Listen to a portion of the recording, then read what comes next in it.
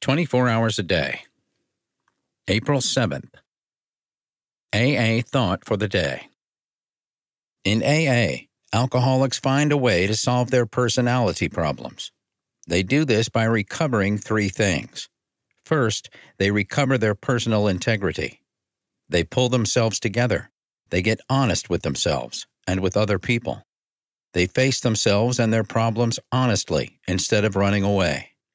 They take a personal inventory of themselves to see where they really stand. Then they face the facts instead of making excuses for themselves. Have I recovered my integrity? Meditation for the day.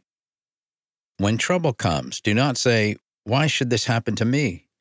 Leave yourself out of the picture. Think of other people and their troubles, and you will forget about your own. Gradually, get away from yourself, and you will know the consolation of unselfish service to others. After a while, it will not matter so much what happens to you. It is not so important anymore, except as your experience can be used to help others who are in the same kind of trouble. Prayer for the day.